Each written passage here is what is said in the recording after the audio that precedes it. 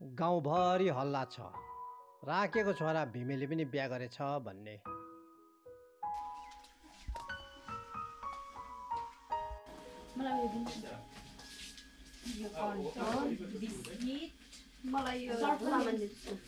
एकछिन पढ ल तिमी।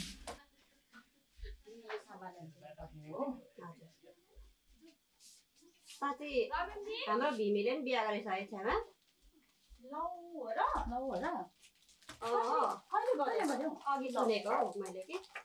ए भनेपछि गाउँमा फेरि बिहा खाइने भयो एउटा है भाउजू? गाउँमा बिहा नखाएको पनि धेरै भइसकेको थियो है बुहारी? हजुर छ्यामा।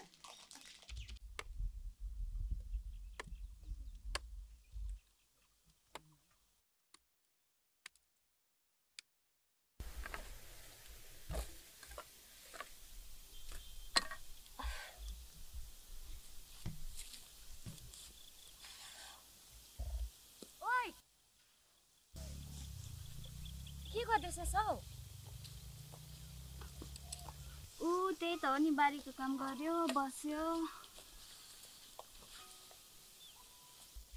ओइ साँच्ची सुन्निस्, राकेका आएको छोरा भीमेले पनि बिहा गरेछ नि। ए हो र? त्यो त अन्त बिहा गर्ने सुरुमा त थिएन त। अन्त उतै कलेज पढ्दै थियो, त्यतै भेट्यो होला नि।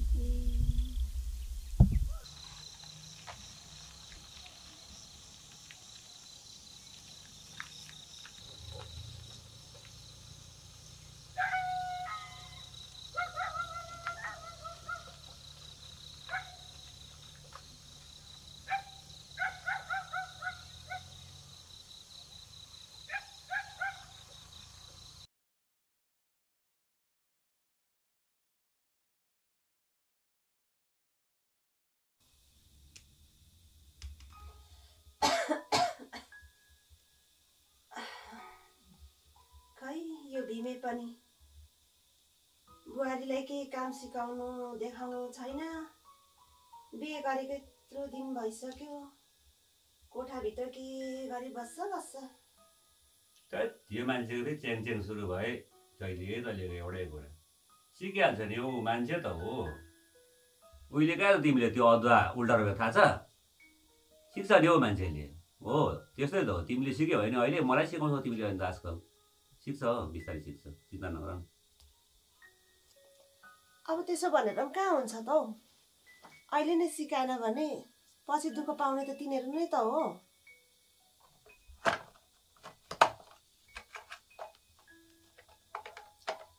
औ सुन न, मेरो पेट त झन् साह्रो दुख्नु थाल्यो हौ आजकल। कोही बेला त भुँडीभित्र छुरीले घोचेको जस्तै पो हुन्छ त। भोलितिर त्यो भुजेल जेठालाई बोलाएर झारफुक गर्नु लगाऊ हौ। तिमी मान्छे जुम्मा पुगिसक्यो, तिमी चाहिँ अहिलेसम्म त्यही भुजेल जेठाकै कुरा गर ल। त्यो अस्तिको दबाई खाइसक्यौ? दबाई चाहिँ ठिक टाइममा खानु ओर्नु छैन, खालि भुजेल जेठा। भोलितिर जाउँ डक्टरकोतिर। अब के चाहिँ गर्नु त, अब उपाय त छैन। अब दुःख पाउनु दोष त्यति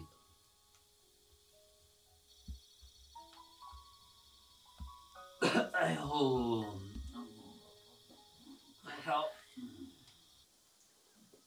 तपाईँको बिमारी यहाँ जाती हुनु निकै साह्रै छ। एकपल्ट ठुलो अस्पतालमा गएर देखाउनु नि। फेरि त्यता त धेरै खर्चपात लाग्छ होला सर।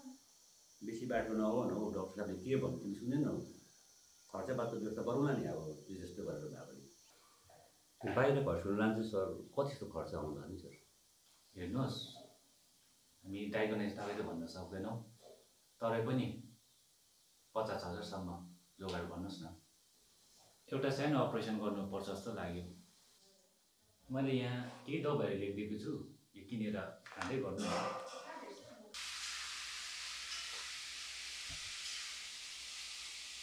हजुर सर हामीहरू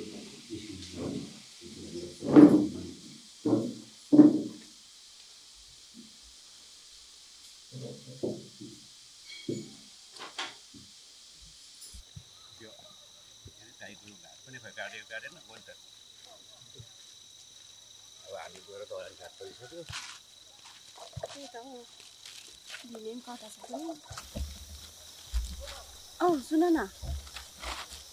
त्यत्रो 50,000 चाहिँ कहाँबाट ल्याउनु हो अन्त हामीले तिमी चिन्ता नगर न हौ मैले अब प्रायः सोचिसकेको छु त्यो के अरे बाख्राहरू बेचिदिउँ मोटाले बिसाएको छिन्छ होला त्यो माउ गाई पनि बेच्यौँ भने त झन्डै 50,000 छिन्दैन न पुग्नु पर्ने त त्यो हो नि त आफै त्यो माउ गाई बेचेर चाहिँ अनि हामी चाहिँ त्यही गाईको दुध ठिकानै त घर चल्दैछ बेसी चिन्ता नगर हौ तिमी चाहिँ जाति हो न पहिला अब त तिमीले पनि त पढिसक्यो अब त्यसले पनि शान्तिनो काम पाउँला म ठिकाबेर अलिअलि गर्छु मजाले चल्छ हौ अब त भइहाल्छ चिन्ता नगर न बेसी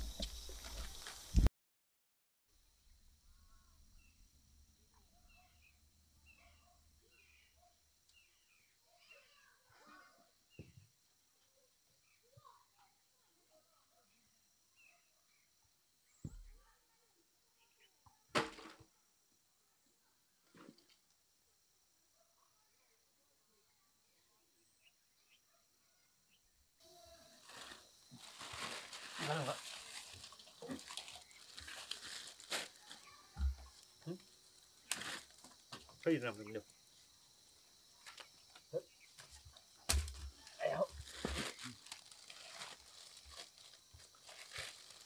आमा ग्यास पनि सक्यो अरे बुवाले भन्दै थियो ए खै यति बेला कसले बजार लाने र गाडी पनि पाउने होइन चुलामै पकाओस् न भात पनि खै त अब तैँले लाने होइन ग्यास म थाकेर हैरान्छु अब भोलितिर लैजाउँ उपाय छैन अब आज जस्तो तस्तो चलाउँछ अब बुवाले जाँदैछ होला नि चुलामा आगो फुक्नु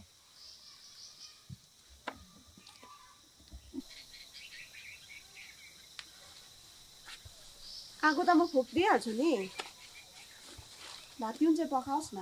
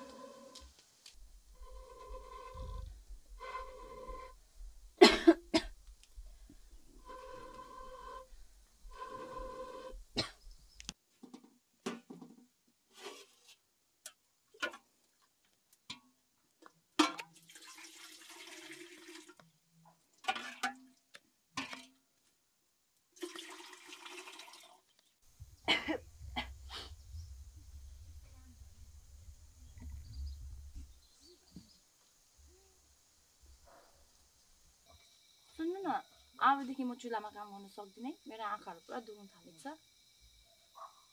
हेर न घरको अवस्था यस्तो छ आमा पनि त बिमारी छ जिन्दगीभर म अन्त चुला फुक्दै बस्नु सक्दिनँ म त अब के गर्छौ गर्नै पर्छ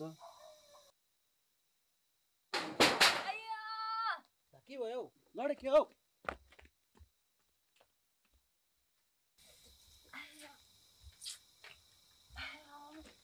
बिस्तारै हिँड्नुपर्छ हेर बाटो यस्तो खराब छ के भएको तिमी चाहिँ बिस्तारै हिँड्नु पर्दैन बुहारीले के भयो निकै मजाले लडेको हौ ला करम त भाँचिस छ त हौ होइन आपा गाडी बोलाउनुहोस् त यहाँको हस्पिटल हुँदैन होला हौ आउँछ के त हौ यति बेला गाडी अब रात बिस्तारै बिस्तारै बिस्तारै बिस्तारै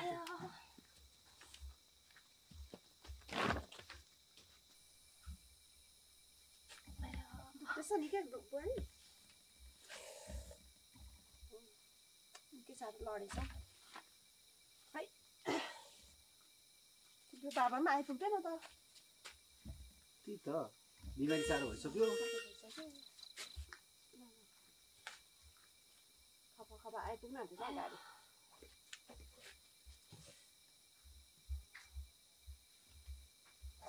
गाडी आए लुगाहरू तयारी गर जाऊ भित्र लुगाहरू निकाल्नु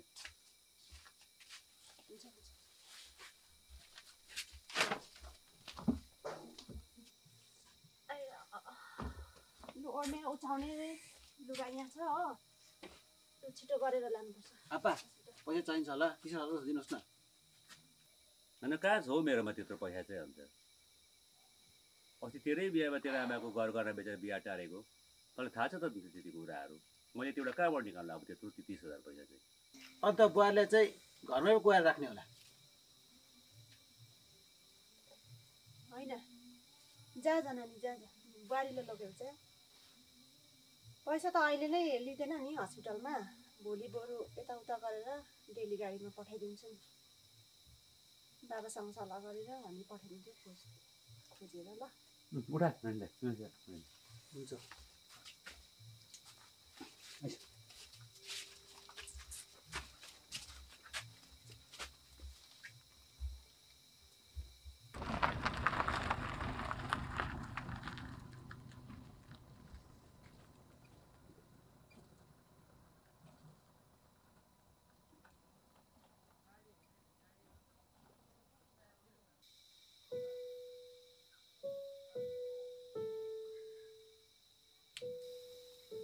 होइन हौ भोलि चाहिँ अब पैसा चाहिँ कहाँबाट ल्याउने बाँकी त कसैले दिने होइन हामीलाई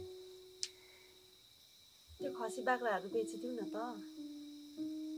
अलिअलि मेरोमा पनि छ थैथाप गरेर यसो 30,000 त हुनुपर्ने के गर्नुपर्ने हो त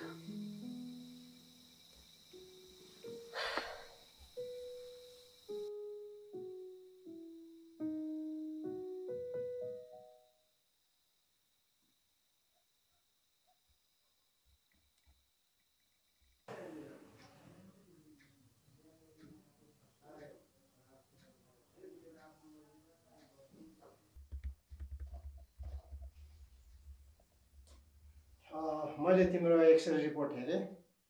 हड्डी केही भाँचिएको छैन अलिअलि दग्दी छ र सुर्ताउने काम छैन 1-2 दिन रेस्ट गर्नु अनि म 1-2 दबाई लेखिदिन्छु त्यो खाएपछि सब ठिक भएछ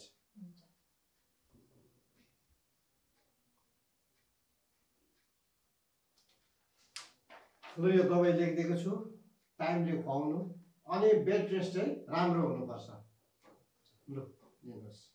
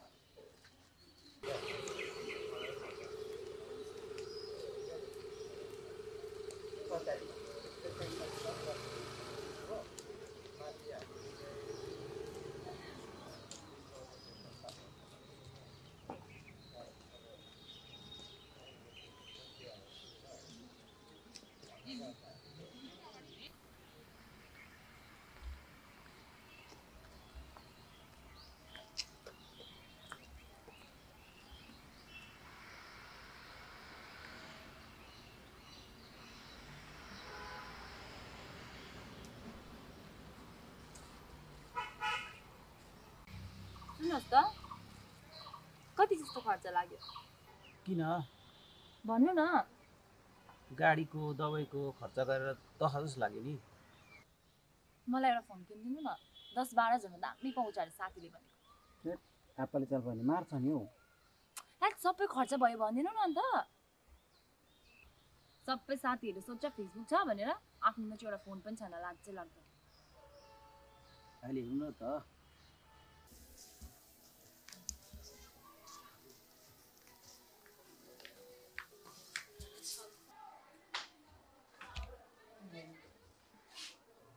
दादा फोन देखाउनुस् न हुन्छ कति दामको 10-12 हजार सम्म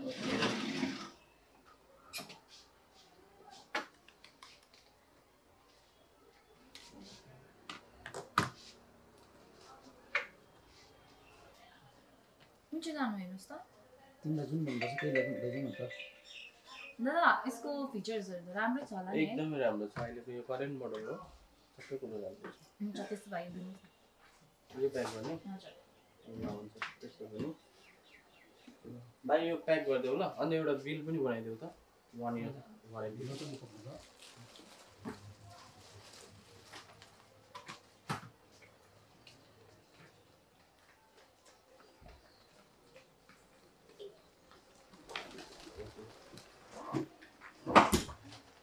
बिल पनि यहाँ हालिदिन्छु न थ्याङ्क यू यो जियो नम्बरमा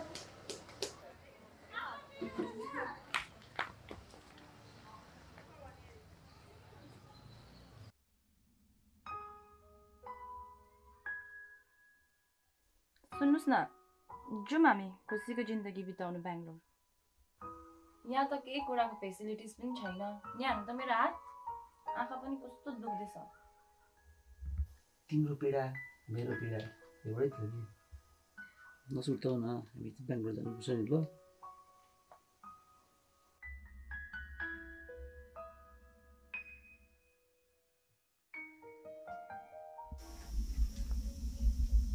कहाँ गयो यो बाँस त मलाई राम्रो हो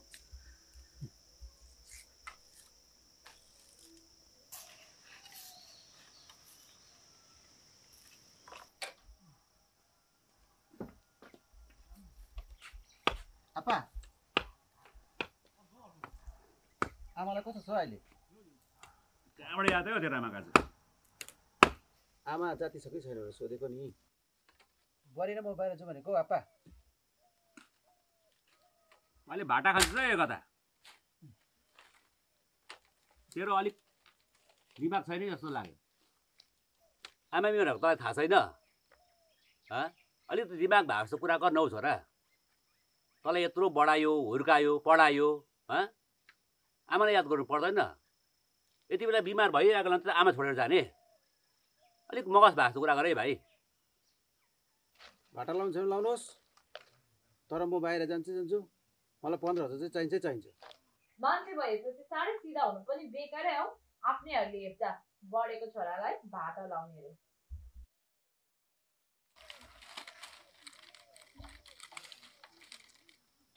मैले कहाँबाट पैसा ल्याउनु छोरा भन्छ त्यो पनि 15,000 रुपियाँ घरको अवस्था तँलाई थाहै छ त थाहा छैन तँलाई पढाउँदा अलिकति भएको जमिन हामीले बेचेको हाम्रो हातमा के छ अहिले भन्छ केही त छैन त देखिरहेको छ त अहिले अब हेर सम्पत्तिको नाममा यो एउटा घर छ त्यो पनि त्यो सरकारले दयामायाले अब हाम्रो त्यस्तै अवस्था थिएर बनाइदिएको अरू के छ सर म चाहिँ यही घर हेरेर बस्नु होला नि यहाँ चाहिँ जान त छोरा दसैँ सकेर जा दसैँ पनि त आइ त सक्यो आमा घाटको टिका लगाएर जा पर्खिने 2 दिन अब त्यति बेलासम्म यताउति गरेर मलाई यसो खर्चपात छुट्याइदिउँ होला भाइ हो अहिले त हुँदैन त्यति विचार गरेन ल हेट तेरिका के को टिका हौ रात दिन बिमार हुने मान्छेको हातबाट के टिका लाउनु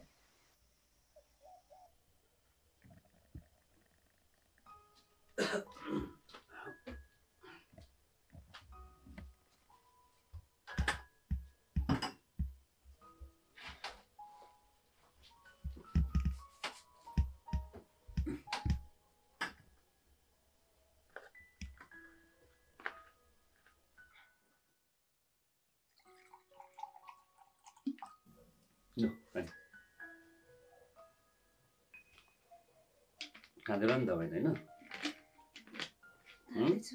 दबाई हाम्रो जिउ त आफै याद गर्नुपर्छ है अर्काले गरेर त हुँदैन जहिले त दबाई सम्झाउनुपर्छ लु खप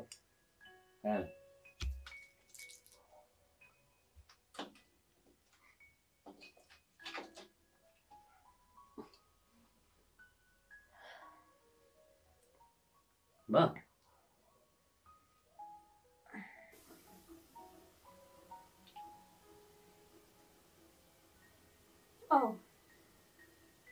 त्यो माउ गाई बेचेर दिइहाल हौ तिनीहरूलाई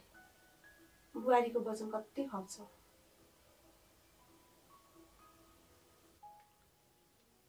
त्यो गाई बेचेर चाहिँ अब तिनीहरूलाई दियो भनेदेखिलाई चाहिँ तिमीलाई चाहिँ मैले के को पैसा हस्पिटल लानु त्यो बेचेर तिमीलाई लैजाउँ भनेर अब त्यो राखेको अरू त्यो पैसा नि त हाम्रोमा एकपल्ट त हस्पिटल लानै पर्छ अब तिमीलाई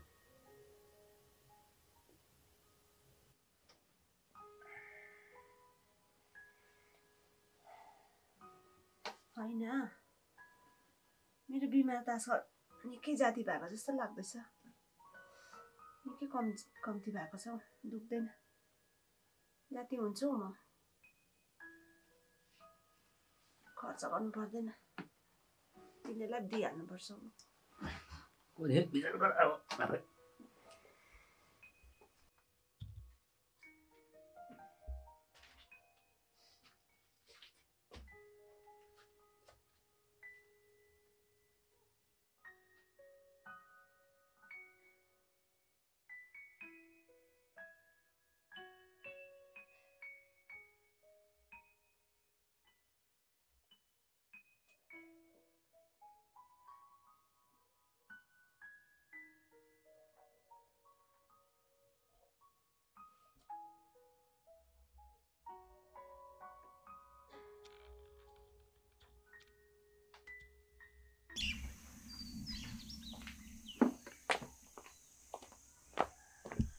apa हामी गएको है ल होइन नि अब तैँले हतार गरिस् गाईको दाम पनि आधा पनि पाएन तैँले भनेको चाहिँ अब व्यवस्था गरिदिएको छु ल हुन्छ apa परदेशको जग्गा हो भाइ बेसी खर्च नगर्नु ल पछाडि दुःख पाउँछ तिमीहरूले नै अब ल छोरा राम्रोसँग जानु ल आफ्नो ख्याल राख्नु आमा बाउको पसलको ख्याल राख्नु अनि राम्रोसँग काम गर्नु बुहारीको अलिक बुद्धि छैन उसलाई पनि राम्रोसँग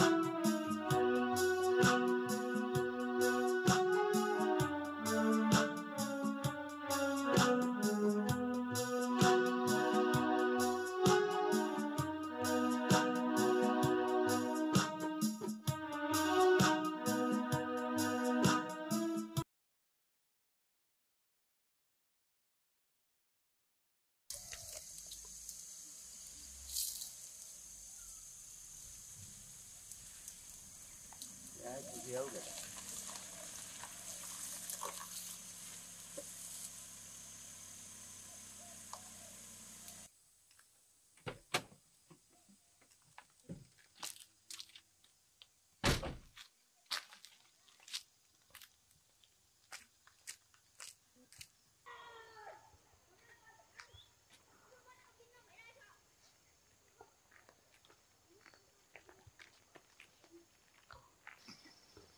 कहाँबाट आउनुभयो बाजे? पर हौ तिम्रै काकाकोमा मल बोकेर आएको हौ। तिमी कता हिँड्यौ? ल ल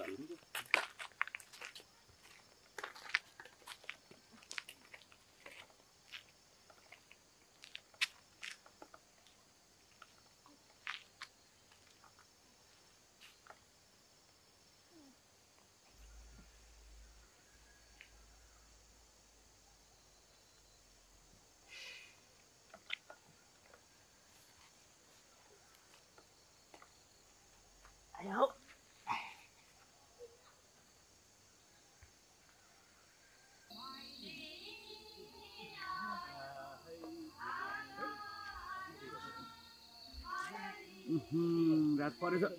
तिमीका आज औँसीको दिन भयो त हौ गएको थियो उलियो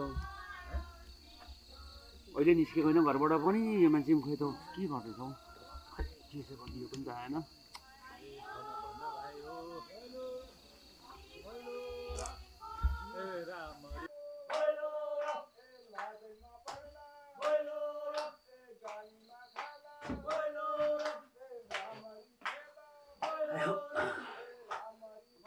आएन है छोरा आज पनि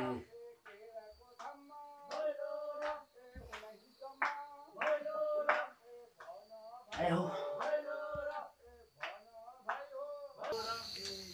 यो नआउने रहेछ हौ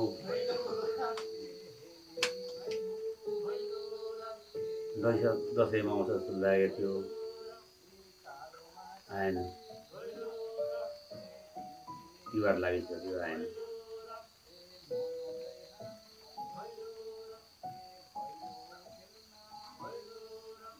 छोरा फर्केर आउँदा अलिकति पैसा ल्याउँदा धेरै राख्छ खोइ तिमीलाई नै के को पैसाले चाहिँ मलाई हस्पिटल जानु खोइ त के चाहिँ गर्नुपर्ने हो उपाय पनि छैन